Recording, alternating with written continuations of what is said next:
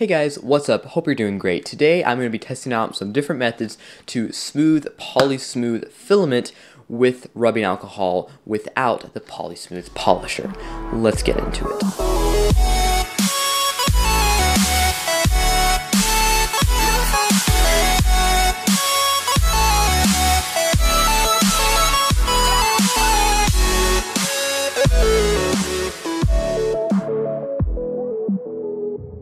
Now, for those of you who don't know, Polymaker PolySmooth is a filament designed by Polymaker to be an alternative to ABS plastic for the sole purpose of smoothing, not strength. ABS will probably still win. I'm not really sure. I haven't really tested that.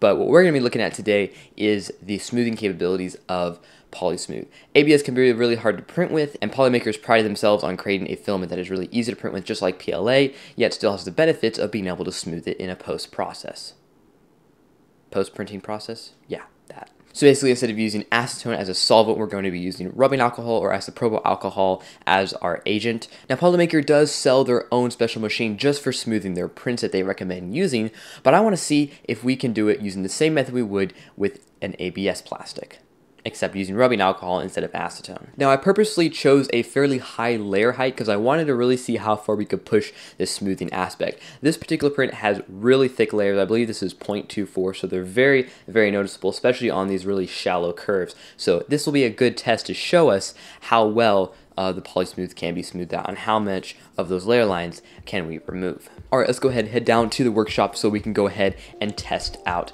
our setup. Alright, now those of you who have seen my last video on ABS smoothing know that to do this process you only really need about 3 things. The first is some type of container to put your print in. Now before I went out of my way to say it needs to be a container that acetone is not a solvent of, but in this case most things aren't really damaged by isopropyl alcohol, so you shouldn't really have to worry about that anymore. But I will say it is still nice if you can have a clear container, that way you can look at your model as it smooths and make sure it's not, being destroyed. Second, you're going to need some paper towels. The thicker the better. We're going to soak these in the isopropyl alcohol and put them inside the container. And then of course you also need isopropyl alcohol. I just noticed that my bottle says 50% isopropyl alcohol. I imagine 100% isopropyl alcohol would be what you would want, since it's the solvent. I'm going to try this anyway. We'll see if that affects it or not. I'm actually kind of interested. We might need a higher percentage of isopropyl alcohol. Alright, so first off, go ahead and open up your container and start laying in the paper towels. Now the key thing here is to have paper towels covering most of the walls, but I do like to keep one side open so that I can look through that side and see my print. You're also going to need tinfoil or some type of separator to set your print on inside the vapor bath. Alright, so now we're going to go ahead and pour in our isopropyl alcohol. And the key thing is here, once you start pouring, you want to work pretty quickly because you don't want the liquid to evaporate away before you've closed the lid and put your print in. Now that we've got it all wet, we're going to go ahead and set in our tin foil and go ahead and set your print inside. Once that's done, go ahead and put on the lid, making sure not to jostle it too much because we don't want that print bumping into the walls and getting any actual liquid on it. We just want the vapors to be in the air surrounding it. Now, after leaving the part in the bath for quite a while, it did not seem to get the smooth level that I wanted, so I decided to leave it in there overnight, and while it did become slightly tacky and shiny, it did not remove hardly any layers. So what I did is I went ahead and picked up some higher concentrate isopropyl alcohol. This is 91% as opposed to the 50% I was using, and I'm going to go ahead and just replace the paper towels with some of this, and we're going to try it again and see if that makes any difference.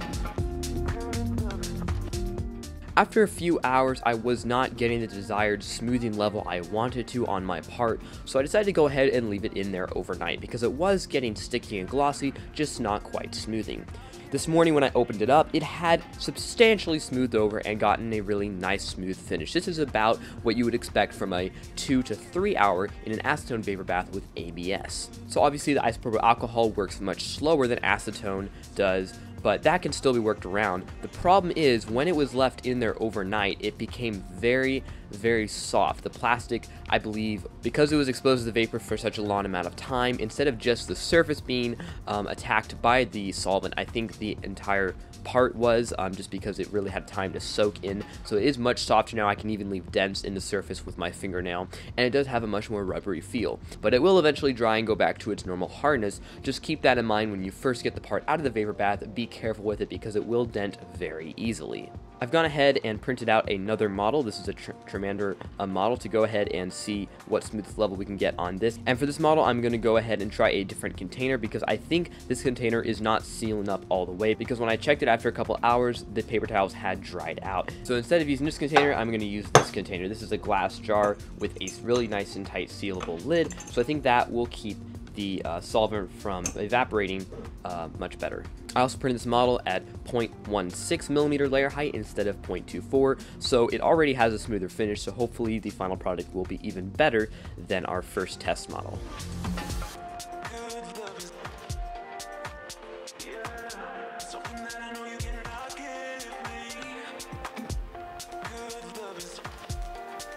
I ended up leaving this print in the vapor bath for about 12 hours, and it actually turned out very nice. This is the exact circumstance in which you would be using the smoothing properties of PolySmooth. This is a perfect example because in this model it looks so much better once it's smooth and once you get rid of those layers. Now, you do lose detail just like with any other normal smoothing with ABS plastic. You still do lose that detail, so the edges aren't as well defined, but overall it looks a lot better. I will say with my particular setup, I find the top of models to not be very smooth. It seems like a lot of the vapor condenses around the edges of the models instead of all around, so keep that in mind. The very tops of your prints probably won't be as smooth as the sides, but overall I think it seems to be quite a good process. But there are definitely some downsides, the first of which obviously being that it takes much longer than acetone smoothing with ABS plastic. I had to leave this in for about 12 hours to get this finish,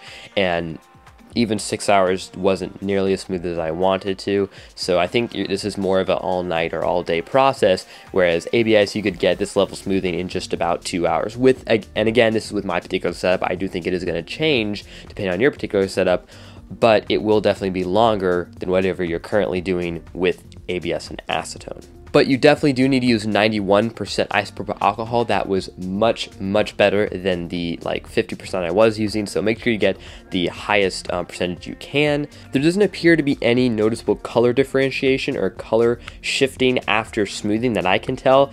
If I had to say, it might just be slightly more blue than the original print, and the original print has a bit more of a green cast, but it's so subtle, and I actually do prefer the look after smooth, but that just might be the lighting in here. But of course the plastic very well may fade over time, just as ABS plastic does. But I doubt the smoothing process would affect that discoloration for the worse or the better. Another downside of this process is that because it's in there for such a long amount of time, 12 hours, I really do think it gives the vapors more time to get farther into the print than you want, meaning instead of just affecting the outermost layers, I think they are affecting a bit deeper down, and this causes it to be very gooey when it comes out, not just like a little damp, but like gooey when it comes out of the very bath. So you need to be very careful. You can easily bend very thin sections of the print super easily if you're not careful, so make sure to touch it as little as possible and let it dry for an entire day. I did not find it to get entirely dry and for about 2 days, but on the third day it did get completely dry, and while it is much harder after being able to dry for a week, it still isn't as hard as a original print. So for strength parts, smoothing probably wouldn't give you any advantage. In fact, it would be a definite disadvantage to smooth your parts if you want them to hold up over strength over time, at least the finish. Now the inner parts of the plastic, it still feels just as strong. As far as that goes, it's just the outermost layer. I found this system to work much better than my previous container, so if you can get one that's sealed, I think that'll work a lot better. I think the vapors were definitely evaporating, and I can still see there are still some isopropyl alcohol in here over a week after doing that initial smoothing with this thing. So that is definitely an improvement. Alright guys, that will about do it for this review. I didn't really talk much about the actual printing process for this filament because you print it basically just like you do PLA, a little bit more on the hot side probably, but other than that, it prints very nice. On another note, at the time of filming this video, I just passed 300 subscribers, so thank you guys very much for that. I don't really have any plans for this channel whatsoever, but we'll just do it until, I don't know, I die or something. No, but seriously, let me know, guys, if you have any ideas for video projects. I'm always looking for new ideas. I don't really have any on the moment, but go ahead and drop one of those down in the comments because I do read them, because there's only like 3 or 4 usually, so it doesn't take that much time. I would also be really interested to find out your experiences with PolySmooth. If you've used it before, please let me know whether you like it, if you find out any other disadvantages other than the ones I've mentioned here. Alright, I think that will about do it for today's video. I'm Josiah, thanks for watching.